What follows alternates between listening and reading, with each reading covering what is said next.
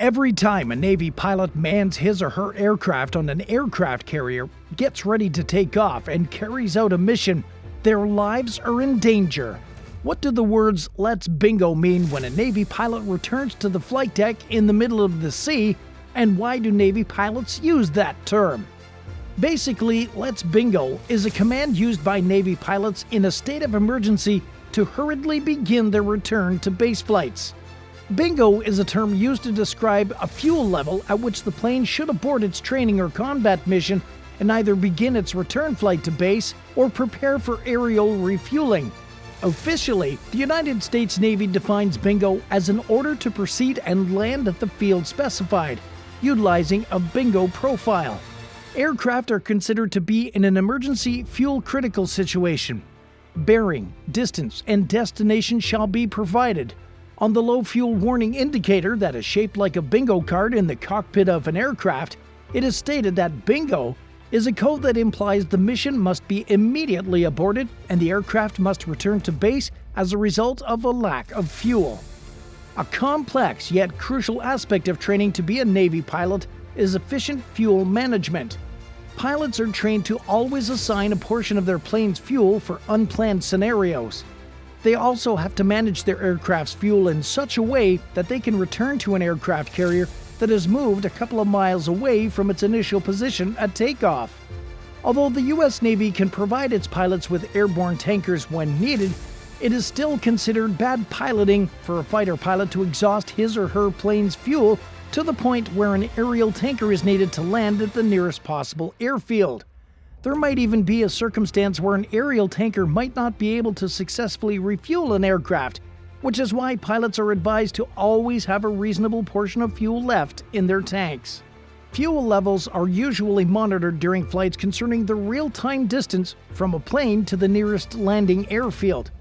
With these ever-changing factors, a base level to go home is constantly adjusted to accommodate these changes.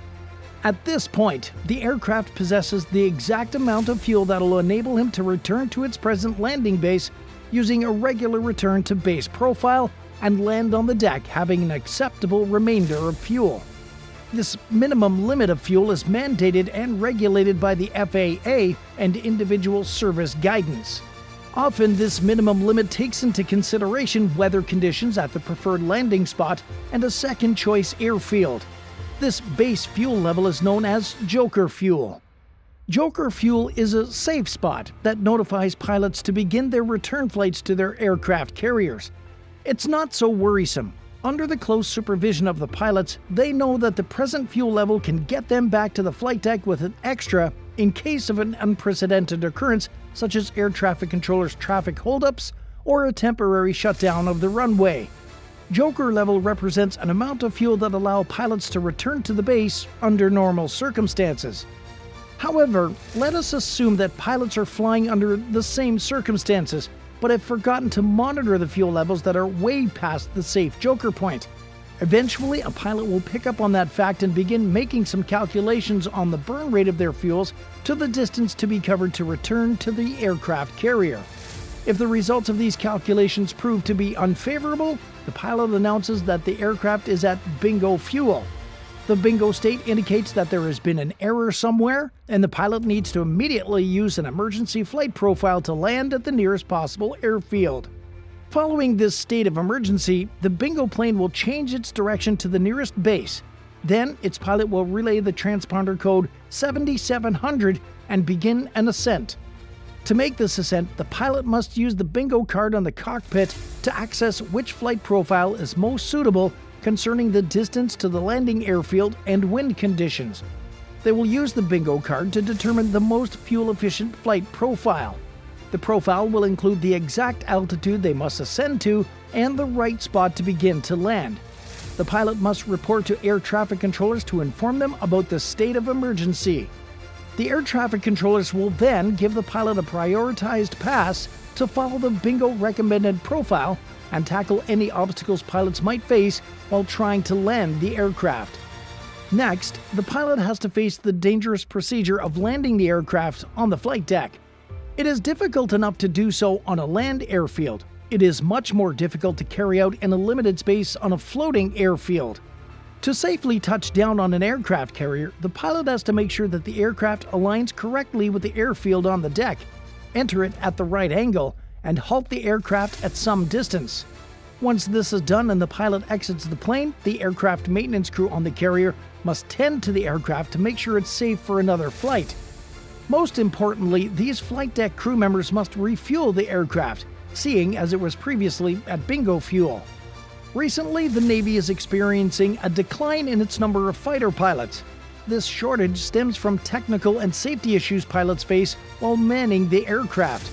These problems range from difficulties in preparing the aircraft and their engines to inconsistencies in the flow of oxygen to pilots, which can damage them physiologically.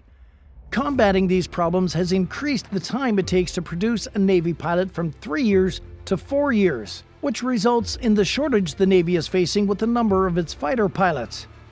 Becoming a U.S. Navy pilot is no easy feat. For starters, you have to be at least 18 years old before enlisting in the Navy. After that, you must be promoted to an officer before clocking 28 years of age. One also has to be physically, educationally, and medically sound before being considered to become a pilot. Prospects must complete several training sessions. In addition to having a bachelor's degree, potential pilots must be able to withstand the physical demands that come with the position, and they must be cleared medically. The physical test consists of a combination of push-ups, sit-ups, a 2.4-kilometer race, and riding a fixed bicycle for 12 minutes non-stop.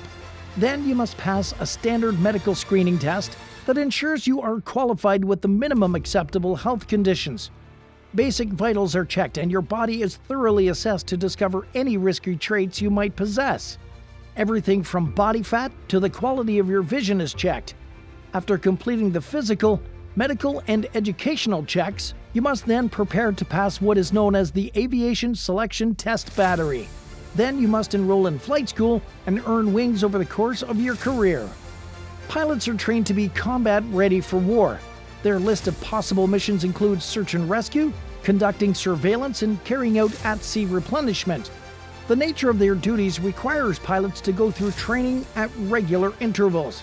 During the course of a pilot's service, he or she must be frequently trained on the aircraft they man. After all, these planes, pilots are offering both offense and defense support for the U.S. Navy. Now you know the reason behind pilots saying, "Let's bingo" during their return flights to aircraft carriers. What do you think about the "Let's bingo" code? Drop any other slang in the Navy you know of in the comment section below.